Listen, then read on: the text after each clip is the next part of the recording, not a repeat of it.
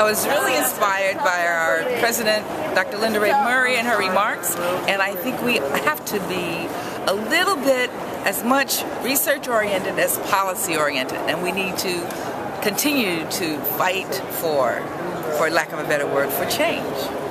Also, I was also inspired by Senator Daschle, as well as the National Park Service guest speaker.